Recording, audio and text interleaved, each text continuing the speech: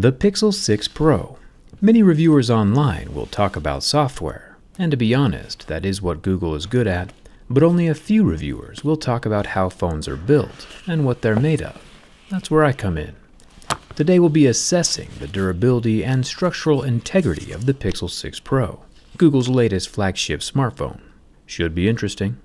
Let's get started.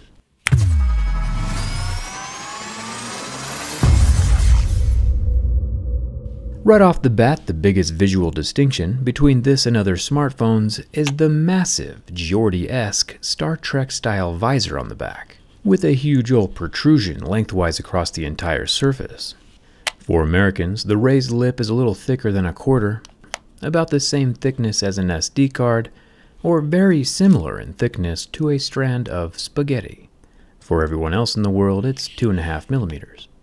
I've mentioned previously that I feel like smartphones internally are mostly the same these days, and that remains true for the Pixel 6 Pro as well, with a few caveats. Google's software is what makes this phone different. Its live captions, live transcribe, and live language translation features are mind-bogglingly good. Plus, you know how you feel like your phone's always listening and giving ads for stuff you only mention verbally to friends?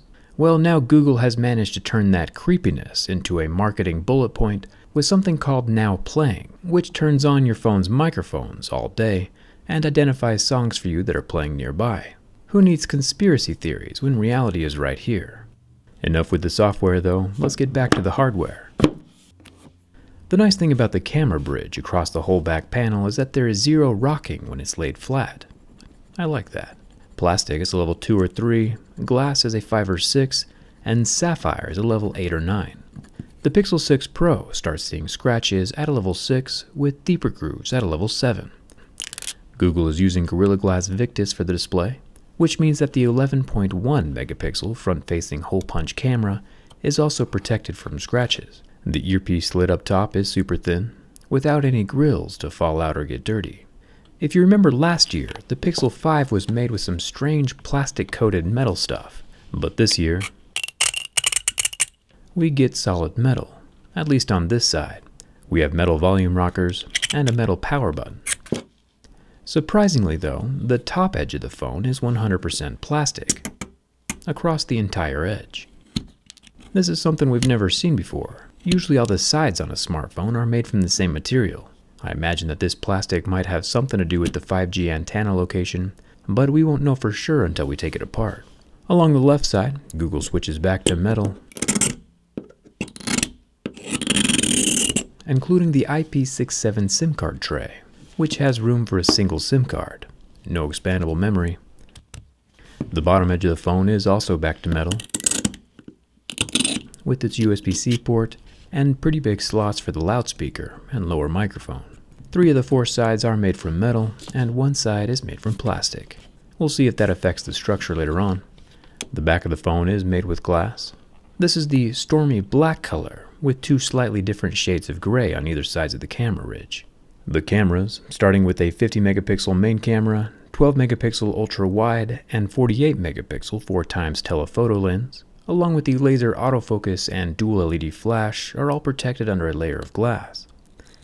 The sides of the camera hump, though, are made with a scratchable plastic. Fun fact, did you know that there are 1 million billion ants alive on Earth right now? I'm not sure whose job it is to count them all. Nobody mentioned ant counting during career day at my high school, but that is a lot of ants. The Pixel 6 Pro has a 6.7-inch 1440p 120Hz display, and some phones survive the burn test with no damage, but the pixels on the Pixel 6 Pro go lava red and then black after only about 15 seconds, and stay that way. Which just solidifies even further our resounding agreement that the burn test remains inconsequential. We'll keep doing it though, just to make sure. Before the bin test, our Pixel 6 Pro does have an underscreen optical fingerprint reader. It's rather quick on the setup, and once my fingerprint is registered, we can add some level 7 deeper grooves, and see if the scanner can still read my fingerprint through the heavily scratched glass.